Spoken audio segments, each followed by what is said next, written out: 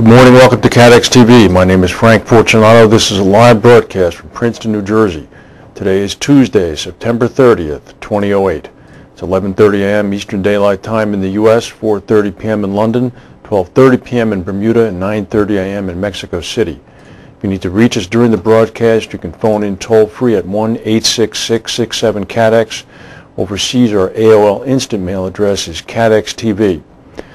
On this day in history, in 1938, British, French, German, and Italian leaders agreed in Munich that Nazi Germany could occupy the Sudetenland section of Czechoslovakia. Later that night, this picture was taken at London's Heathrow Airport. British Prime Minister Neville Chamberlain arriving home, holding up the Munich Agreement, saying, "This is peace in our time." 11 months later, World War II began. We have a lot of breaking stories today.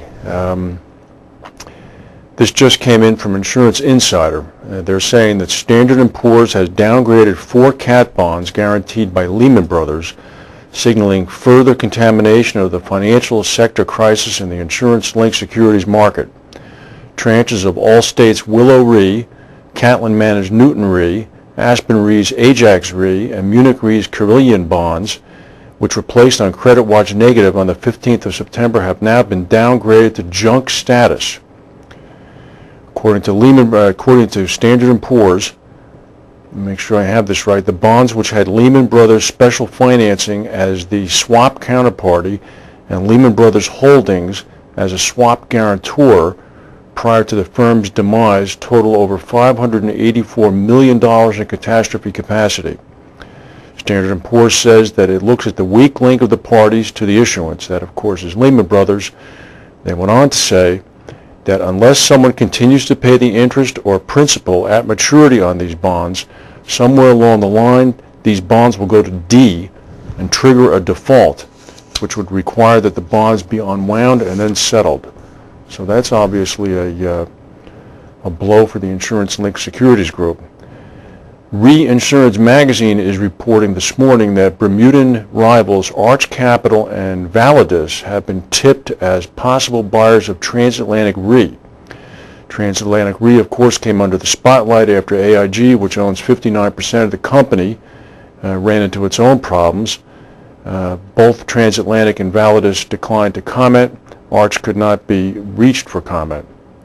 Also, the Reinsurance magazine is reporting that energy insurer Taurus has said that it has entered into a definitive agreement to acquire Praetorian Specialty Insurance Company from Praetorian Insurance Company, which in turn is a member company of QBE the Americas, for an undisclosed amount of cash.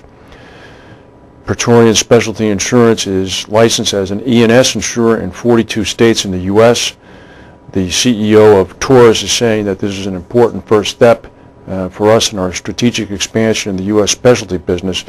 No comment yet from QBE. This, of course, is the company that Rod Fox was involved with, that about 18 months or so ago was sold to QBE, so they've turned this over pretty quickly. And news from Hong Kong. This is more bad news for the Chinese with the melamine problem with the baby's milk, which is now spread into dairy products in general. Unilever is recalling 4 batches of Lipton milk tea sold in Hong Kong after finding traces of the melamine in the product.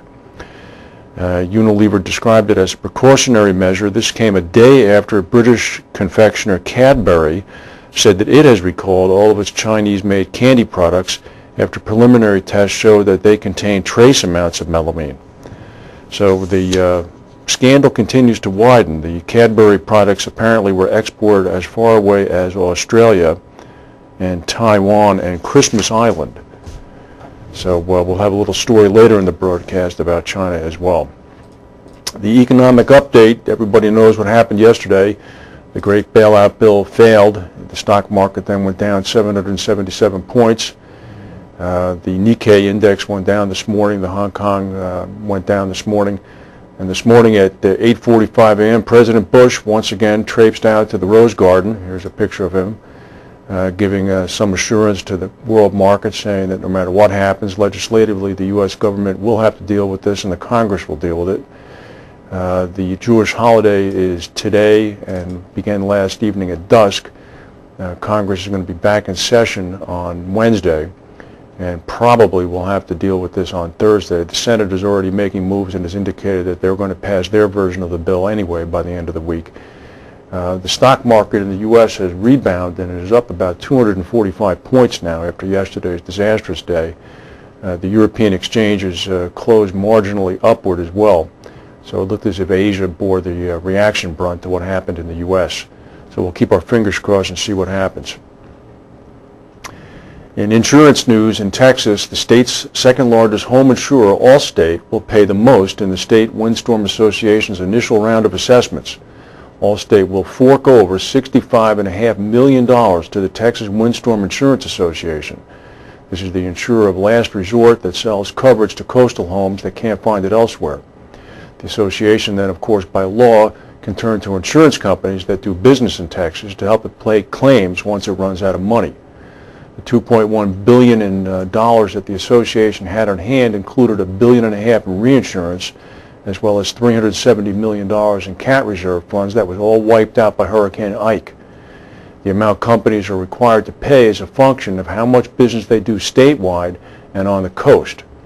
Nearly 60% of the $430 million assessment will be paid by the state's 5 biggest insurers: Allstate, State Farm, Farmers, USAA, and Travelers. Some companies, such as Lumbermen's Underwriting Alliance and National American Insurance Company, will pay as little as $4,200 each. American International Group said today that it has injected about 91 billion yen, or about 870 million US, into its overseas unit in Japan, Alico Japan, to stabilize that firm's capital after the value of AIG shares held by Alico Japan declined sharply. According to an AIG spokesman, Alico Japan, the wholly owned unit of AIG Life Insurance Company, holds 38 million AIG shares as part of its capital. As a result of the recent dip in AIG shares, Alico Japan required a capital boost. Both AIG and Alico Japan officials declined to comment on the condition of Alico Japan's mainstay insurance operations and policy contracts. According to a spokesman in Tokyo, we should be able to provide more details when we report our fiscal first half earnings. Other AIG news: Lexington Insurance Company, an AIG subsidiary, has agreed to terms with Buffett's Berkshire Hathaway for reinsurance cover. Berkshire Hathaway's National Indemnity Company will provide contingent property reinsurance cover to Lexington's real estate portfolio, as well as policies with limits over $250 million, to policies with home foreign exposure, and to the property sectors of the majority of Lexington's homeowner business. Berkshire Hathaway now stands behind Lexington if it sustains a covered loss. This deal obviously will help Lexington secure continued business with its major customers who require that their carrier has a top brand rating. AIG's credit rating was slashed to a single A. Berkshire Hathaway has a triple A. Billionaire investor Warren Buffett, who owns Berkshire Hathaway, is also expected to keep an eye on AIG subsidiaries in case they do come up for sale to pay for AIG's debt. Homeowners who live along rivers in the U.S. can breathe a little easier. The U.S. Senate on Saturday approved legislation that includes a provision to extend authorization for the current National Flood Insurance Program until March 6th of 2009. If the provision had not passed Congress, the NFIP would have expired tonight. The provision was included in legislation that provides interim appropriations for government agencies pending further action in the next Congress. The House passed the same bill Thursday.